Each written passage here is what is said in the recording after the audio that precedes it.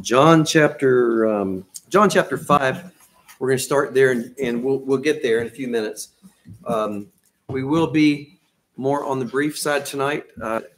Joe is waiting on us downstairs, and so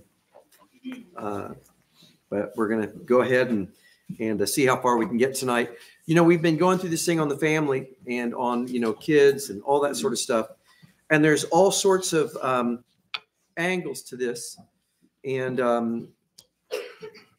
you know, there's a couple really important things that we're going to cover in the next couple weeks. Tonight, I just want to talk to you about an observation that I have, and I'm not the only one, but that has watched occur in a lot of good families. And you know, we're really big on homeschooling, and there's a lot of reasons why. And that's not the end all and be all of everything. We realize not everybody can do that. And so I'm just going to leave that statement. You know, if a person doesn't homeschool, that doesn't mean they're a bad person or a bad parent. But there are reasons why we've chosen to do that. You know, it's nice if there was a good Christian school to put a kid in, but my, oh my, that's mighty hard to find also. I remember what gave rise to the homeschool movement.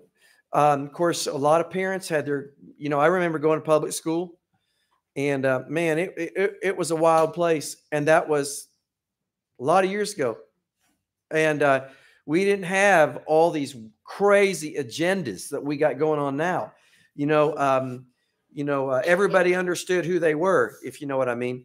And that was never questioned. But we still had tons of problems with immorality and drugs. You know, those things are not new. And so here's what happened. Somebody came up with the idea of, you know, well, let's have a Christian school. And you know who started that idea? It wasn't these loosey-goose liberal churches. It was the independent Baptist churches, the parents, some of those pastors. They said, man, we want to raise our kids in a different environment. And so homeschooling wasn't even a thought.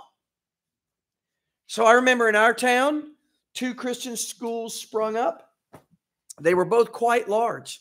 I mean, right off the get-go, we're talking each school had 300 or 400 students from kindergarten through grade 12, just overnight. And people love that idea, and it just boomed. And when anything is new, there's always problems that arise while they're working the bugs out of the system. One of the problems that arose was people thought, all these Christian parents that had a really rebellious, troubled kid, they thought, wonderful, I know what will fix my rebellious child. I'll put him in the Christian school. Well, the fruit of that was, you know, the bad apples contaminate the whole crowd. And I remember being in 10th grade, my first year in Christian school. And again, the staff, the church, everybody's heart was in the right place. They were trying to do a good thing. And it was a good thing. But at the end of that school year, like 1/3 of my class got expelled for drugs. 1/3 of my class. When I say my class, I'm talking all us 10th graders. There was probably, you know, 30 kids in the class, and drugs were flowing through that place because and you know, we said it a week or so ago, changing the location does not change the heart. And so these kids that were druggies, you know, their Christian parents threw them into the Christian school thinking, oh, they'll be surrounded by good and it will help them. But the problem was they brought their wicked heart with them. And anybody that went to Christian school through those years, or I don't know about recent years, I've heard about the schools in this city, the Christian schools. So I'm going to make a wild statement, and maybe I'm wrong because maybe you know of a good one I don't know of. but they're a disaster. That's what they are in this city. Now, maybe you know of a good one. And if you do, I want to know, because I'd like to tell somebody. I'd like to help some people. And you know what that did? A bunch of us grew up I went to Christian school, 10th, 11th, and 12th grade. There were some good things about that. You know, they weeded all the druggies out that particular year. So we came into 11th and 12th grade, and it was pretty much smooth sailing, but there was still a lot of immorality and all that stuff. So all of a sudden, a bunch of us that went to Christian school, we graduated. You know, a few years later, we got married. We remembered the public school. We remembered the Christian school. And then homeschooling was birthed. People said, this is nuts. We don't want to throw our kids into this zoo. And that's where homeschooling came from. Again, homeschooling is a wonderful thing. It is a blessing. It's one of those freedoms that we pray we don't lose.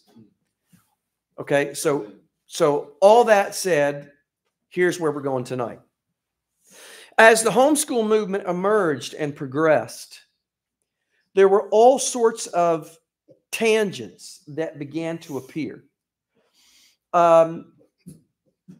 It created a lot of liberty. You know, some people, you know, you can use this curriculum. You can use this curriculum.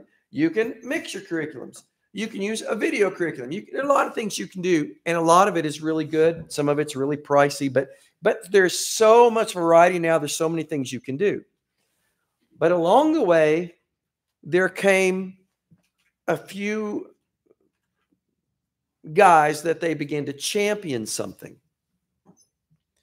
It was a very undisciplined, unstructured way of learning. The blessing of homeschooling is you can sort of adapt it to, you know, your family life. And the temptation is if you're not willing to see it through, if you're not structured, if you're not disciplined yourself, your homeschooling becomes a bit of a zoo.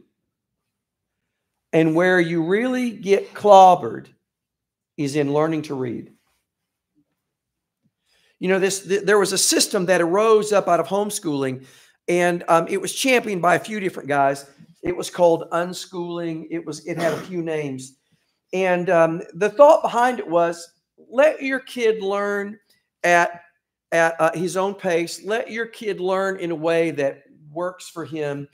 And that sounds all well and good, but it eliminates the element of discipline and repetition and let's get her done. And we can't wait forever. And you can't be in third grade when you're 20, and you got to keep moving here.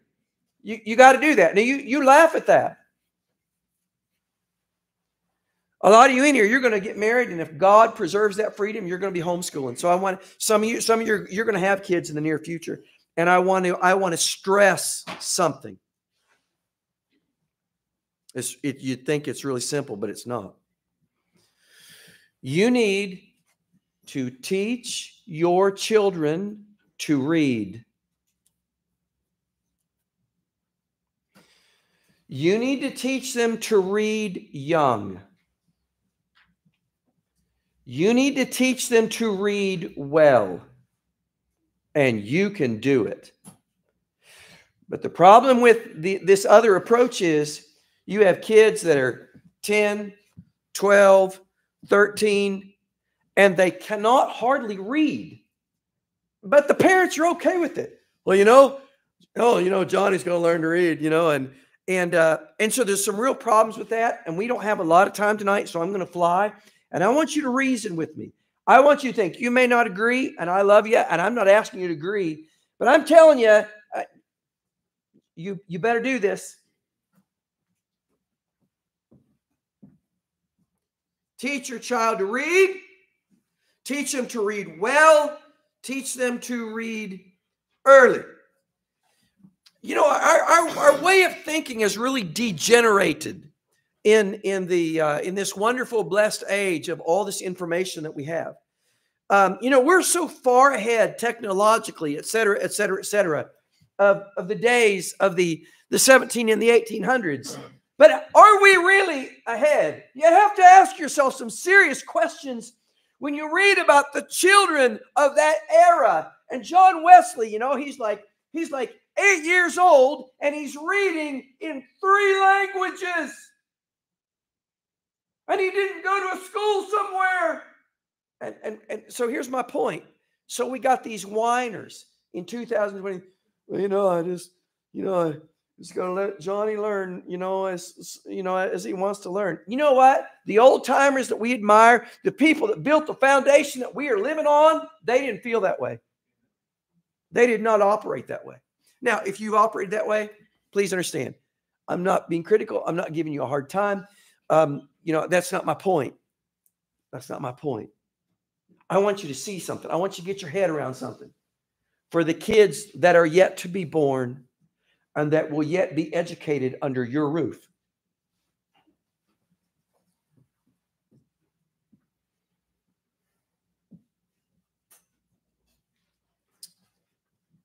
Public education went through some wacko tangents, and boy, it's still going through wacko tangents. But when I was in first grade, kindergarten, first grade, I learned my alphabet, and I remember, I don't remember, but I do remember some of this.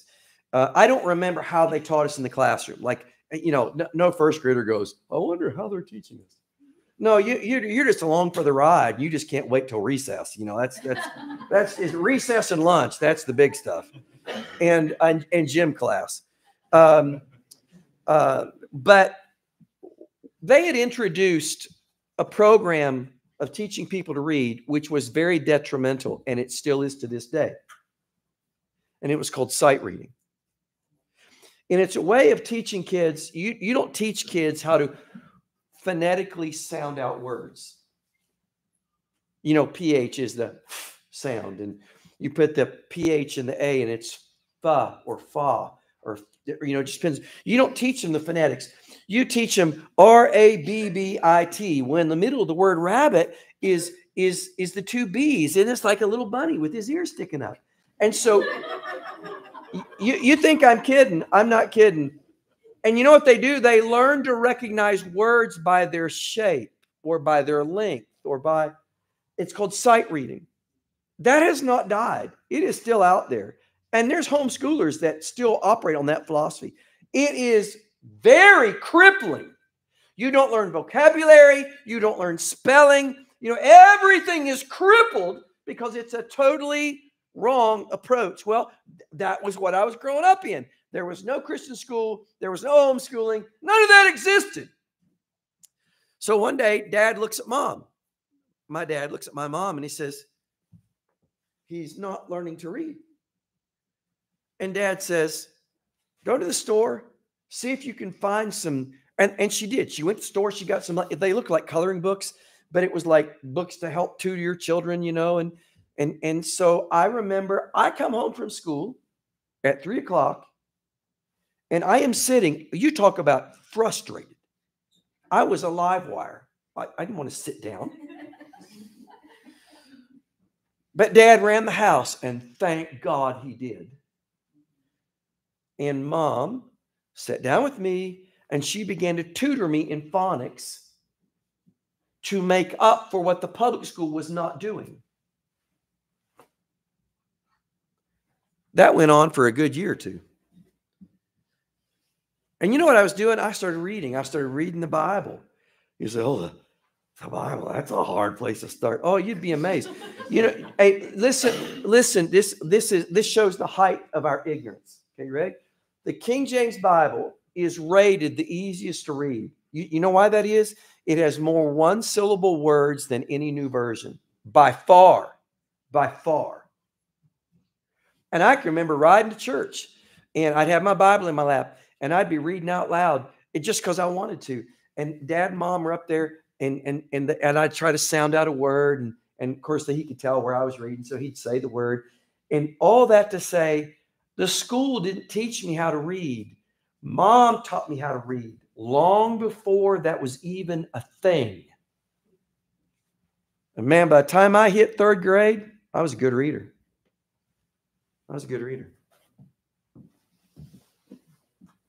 You know why? Because my mom and dad decided he's going to be illiterate. And they decided we're not going to let that happen.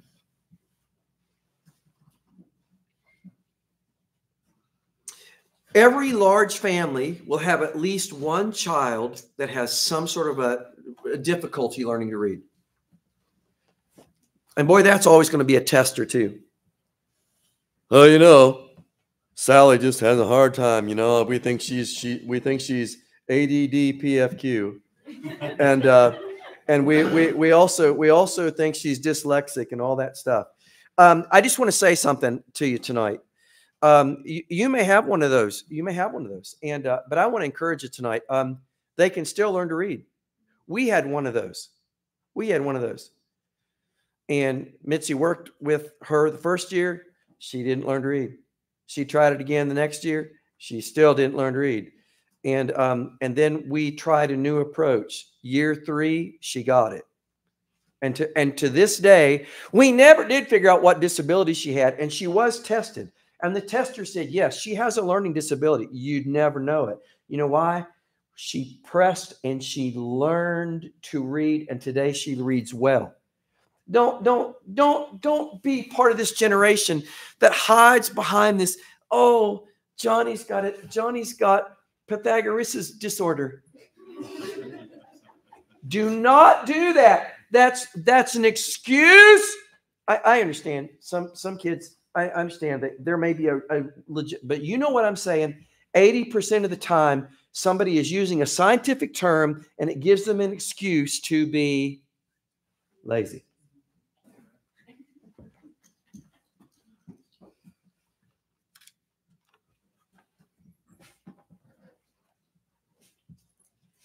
Can I show it to you in the Bible? Look at a few verses with me real quick. Look at John 5.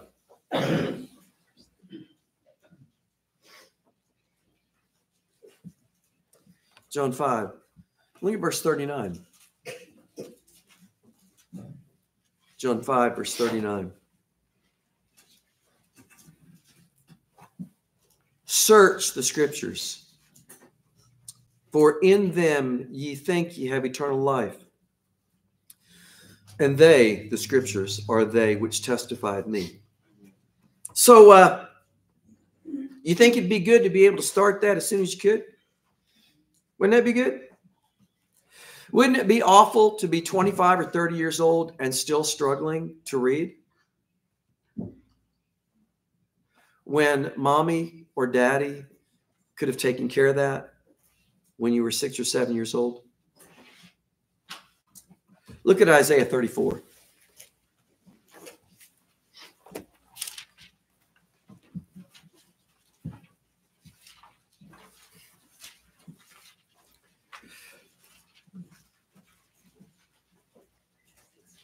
Do these, we're going to read a few verses here. Do these verses only apply when you hit 21?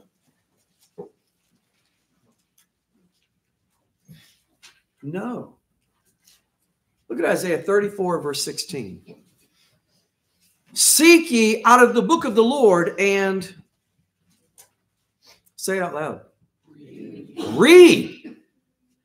You want to be a blessing to your children. You may not be able to teach them algebra and higher math and trigonometry, and you may have to hire somebody to do that. You may have to, get a video course somewhere, and you may have to find somebody in the church that can help you with that. But it's just the foundation. It's the foundation of them being able to go forward in their Christian life. Oh, Johnny got saved last week. Okay, what's going to feed him? Well, he goes to church 3 times a week and hears preaching. Praise the Lord. And the Lord will pour out grace. Where there's been a failure on somebody's part to do their job, God will pour out grace. But you know as well as I do, what do we tell new believers? You've got to get into the book. Well, that applies when they're this high as well. Put the tool in their hand. Put it in their hand.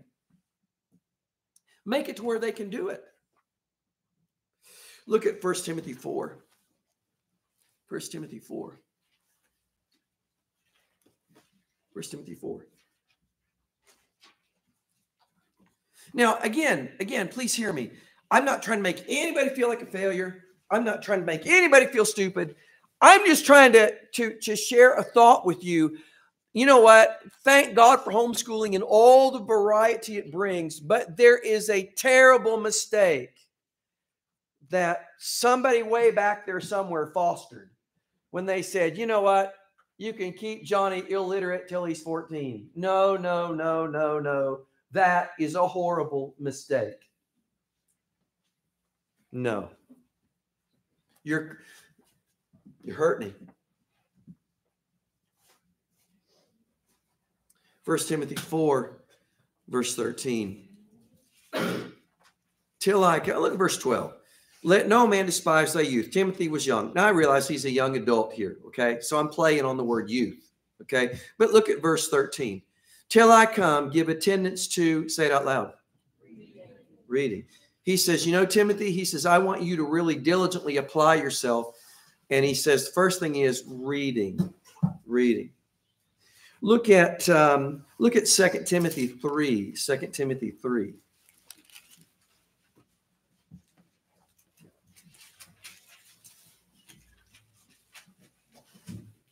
Second Timothy 3, verse 15. Verse 14. But continue thou in the things which thou hast learned and hast been assured of, knowing of whom thou hast learned them, and that from a child thou hast known the Holy Scriptures.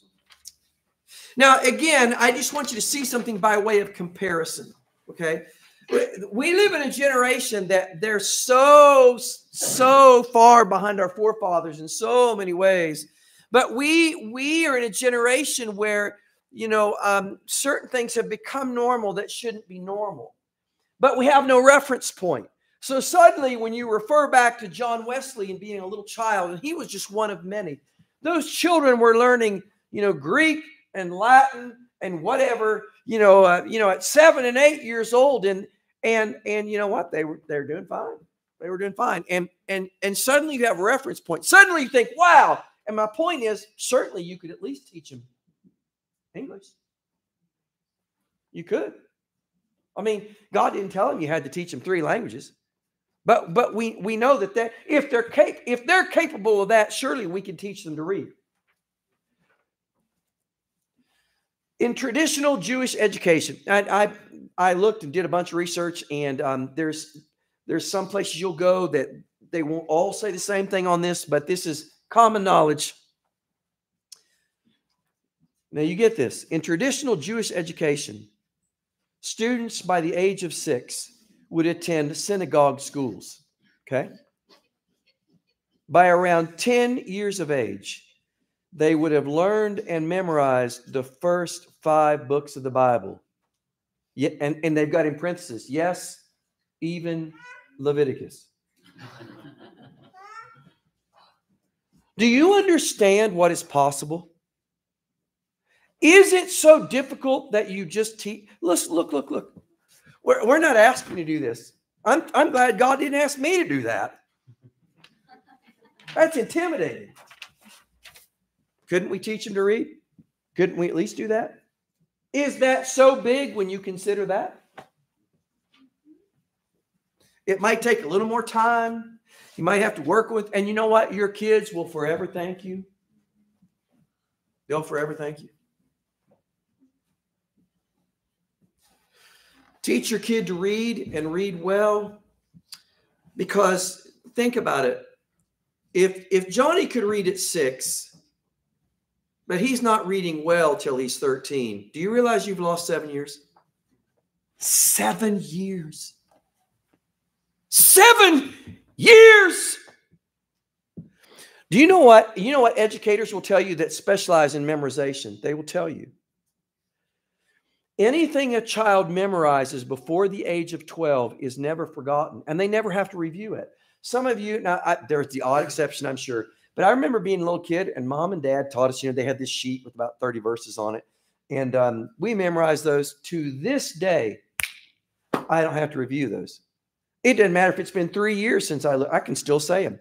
But stuff I memorized last year, if I haven't went over it in the last 6 months, I almost have to start over. There's something about a child's brain It's unbelievable. Why would you not think with me? Again, I'm not trying to make you feel guilty. I'm trying to just stir you up, trying to get you to think. The problem with that thinking that some well-meaning people have thrust upon us is you're not thinking about years that are lost. Years that are lost.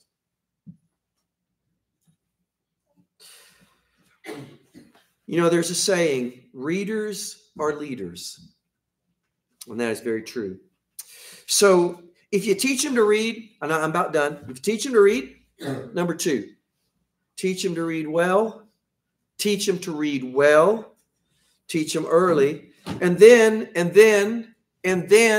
put good books in their hands.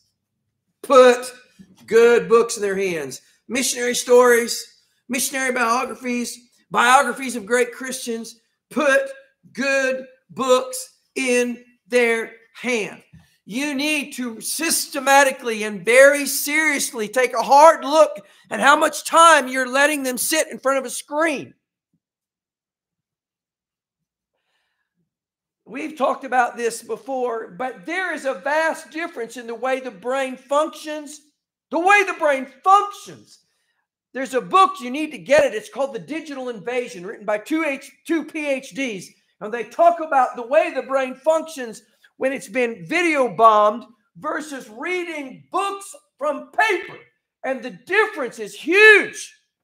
I'm not saying they can't see something. I'm not saying you can't use a video learning thing. I'm not saying that. I'm just saying, okay, you're done. Shut it off. Put some good books in their hand. Encourage them to read.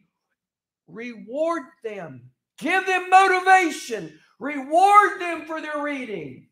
Make reading a joy. But make sure it's good stuff.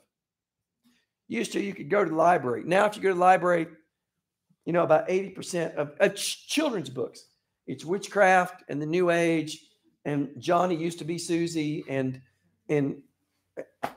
that's what it is. There's tons and tons and tons of good books. Encourage them to read good books. Encourage them to read and reward them. And of course, they should read the Bible. Man, if you're going to reward them for reading the Bible, make it fun. You know, and we're going to talk about this on another night. We're done for tonight. But, you know, some people, you know, they're going to chasten Johnny or Susie. So, you know, some well-meaning preacher somewhere, God have mercy, told him, take Johnny in the bedroom and preach at him for 10 minutes. And then, you know, do a number on his hiney. And, you know, no, don't beat them with the Bible. Make the Bible a joy. Johnny, you read a chapter today? All right, Johnny, I'm going to be silly for a minute, okay? Johnny, here's 2 Hershey bars. You know, maybe you shouldn't do that because then Johnny will bounce off the wall for the next 3 hours. You know, here, Johnny, here's 50 cents. Make it a joy. Make it positive. Make it a blessing.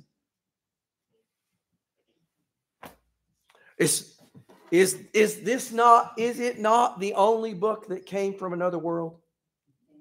Is it not the book that will be here when heaven and earth pass away?